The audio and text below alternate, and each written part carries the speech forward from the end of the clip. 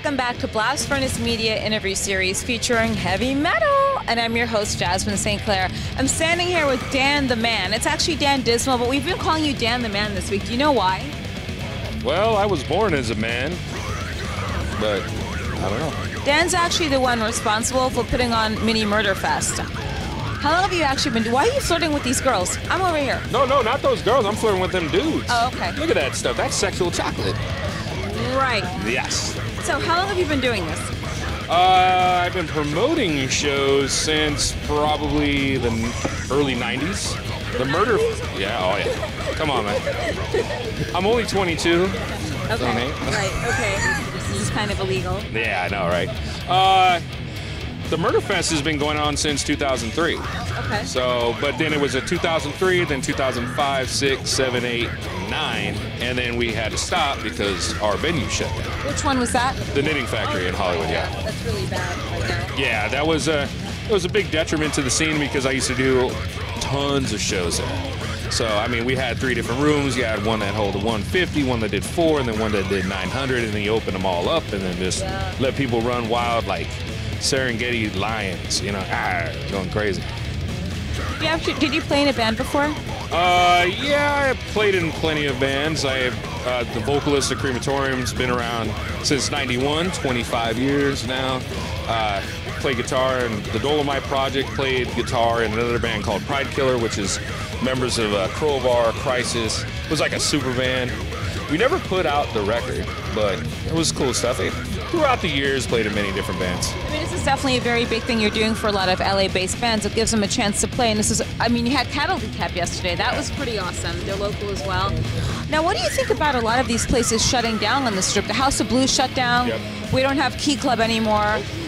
What is your thought on that as far as how it affects metal?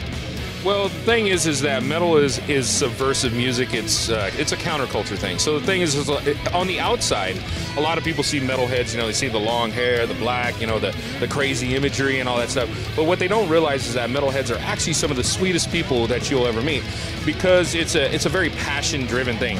Metal is like jazz. Like, you know, it's like there's a lot of like, you know everything. You live that lifestyle. You go out to the shows. You're basically a billboard for it. The problem is that because it seems so scary on the outside, a lot of clubs are like, well, these guys are going to run in a circle, they're going to fuck each other up, they're going to do this, they're going to do that, and but that's all that it is. I mean, when we have these clubs dying out, the Knitting Factory, the Key Club was just literally like 6 months after that. The House of Blues died. Then you have, you know, there's so many clubs that come and go. It hurts us because we can't have a metal show usually at like the Mint or the Dragonfly or any of those, but they're all awesome venues. But that's where I found this little brick building right here, and It's cool, by the way. yeah, it's a small place, but it's a family atmosphere, like a family within. Not, you know, where every metalhead is a family. When you're walking down the street in a strange town, you see somebody with a metal shirt. It's that bond. Yeah, you're like, oh yeah, and then that's it. Then you got friends. It's like that whole biker community. Everyone looks out for everyone. It's the same thing with metal, and they're loyal. Like when I saw Kim Kardashian, like her face looks like the inside of a used fucking condom. I saw this bitch wearing like a Metallica shirt. It's like, what do you know about Metallica? They try to get metal fans because they're loyal.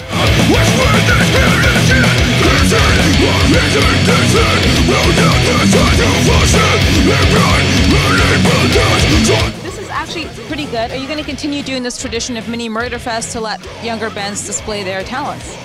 Well, so this weekend has been about the spirit of it. It is. It's about, honestly, about people coming together, and you know, we have the band selling merch. We have Warlord clothing over here. I have Tom Denny and Tony Cole. I have artists out here that are doing paintings and leather work. We have JP from used to be Hell Death, now he's more of an Empire. He does all his stuff. We have Mega Dogs out here. We got so many different people that work within our community, and this thing is like showing me, hey, you know what? This small version of it is cool. It's something that we could come together and just have a good time, and it's going to carry on. Whether it's the big Murder Fest, which is the 2-stage, you know, 1,500 plus people thing, or this thing, it's going to keep going. I hope you keep doing it because you're doing a great job, and there are a lot of satanic Hispanics here we got to represent. That's super important, you know? That's LA, man. You can't. Hey, you know what Tupac said? It wouldn't be LA without Mexicans, man. That is the thing. I mean, satanic Hispanics and the Latin community, the Hispanic community in Los Angeles has been supporting metal for years, and a lot of people, they don't, like, when you have bands from across the world, when you have like somebody like Marduk, or you have somebody like Emperor, you have Samael, when they come over and they look out in the crowd, they're like, this is amazing. And it's like, hey, go even further, go into Mexico City and play down there, and then you'll have like 5,000, the Hispanic community, a lot of people want to talk shit about him and fuck Trump. He will say to build a wall on them. Those dudes support this, and they work hard, and that's another community that's out here. His bitch doesn't even speak proper English, like seriously. How are you gonna say, oh, I'm gonna deport people when your family's probably not She's a even. mail order bride or some shit, right? What do you think the hardest thing is about putting on a show? I know it takes weeks to promote this. How long were you promoting this specific festival? Actually, there's probably about 6 months without any bands, and then about 2 months with bands. It was kind of, I wanted to do more headliners, but problem is because of the time frame and everything. But we got everybody that came here and decided to play. It was awesome. It was just. And they've said nothing but nice things about you, and they're extremely grateful. Like, that's the fun thing, is you find these bands that are so grateful. Like, I met Ex Mortis when they were first coming up, and they're doing so well there. I hope you get them. I hope you continue mini-murderfest. I've worked with Ex Mortis plenty of times. Those guys are awesome. Those dudes are. See, I always do that thing. I'm always like, woo, fuck it. But Ex Mortis is a band that used to play at the Knitting Factory for me all the time. Those dudes are grinders, man. They're awesome. They come from that scene, Ex Mortis, Warbringer, Fueled by Fire, that whole like sneaker thrash revival thing, where I remember the first time I saw it, I was like, holy shit, I'm in a time warp. Like, it is good to see the youth embracing this culture and keeping it going, because myself at 41, minus 20, so I'm 21, but I'm 41. These kids are the future. I mean, it sounds so cliche, but it is. It's the future of America, and the future's looking bright when you have kids like that. What else do you see yourself doing in metal besides Mini-Murderfest? Do you see yourself branching out into anything like a distribution? Well, I mean, the thing is about, I do shows all the time. Last year in 2015, I did 165 events.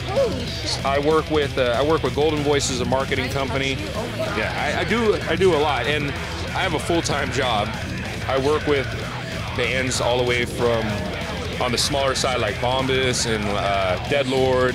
Then I work with bands like Entombed, 80. I love Lars. And then I work with bands like Napalm Death and Dark Funeral and all this stuff. So I'm really connected in music only. I appreciate that. So that's good. I have a 40-hour-a-week job, and then I do this at night.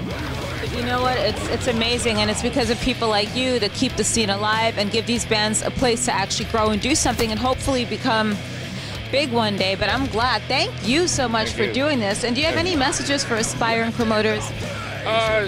Don't get into it for the money. There is no money. Get into it for the passion and the heart, and because you believe in what you do, and it'll be awesome. That's it. What's the website? So churchoftheeighthday.com. You can get, and it's the number 8, or you could just Google search it. Everyone Google searches everything. Just put in Church of the Eighth Day, and you'll see everything that we do. Yeah. I think they're getting ready to have a ladder match over there. I know. I'm kind of scared. He's really skinny. I don't know if he's gonna like. He's trying to get an avocado. That's the best thing that Mini Murder has to offer. Really hard-ass avocados. He's holding the ladder. Yay! Woo! Avocados! Just don't eat it right now. Wow. Well, don't forget to visit Church of the Eighth Day online. And thank you so much. I'm glad to be here. I'm glad you're doing this. It really makes a difference because we don't have shows here. Thank you.